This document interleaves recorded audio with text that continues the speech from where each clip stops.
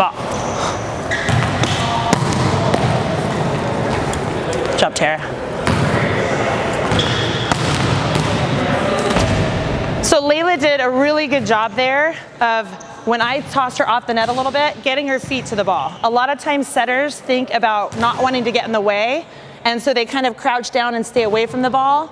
Your job as a setter is to get to the ball fast and tall, and then the middle basically comes to where you are. So if you get there early and you're confident and you're tall, it's gonna help the middle come to the right spot. So she did a great job of coming off the net quickly, having nice high hands, and it allowed Tara to know where to get up for the 1.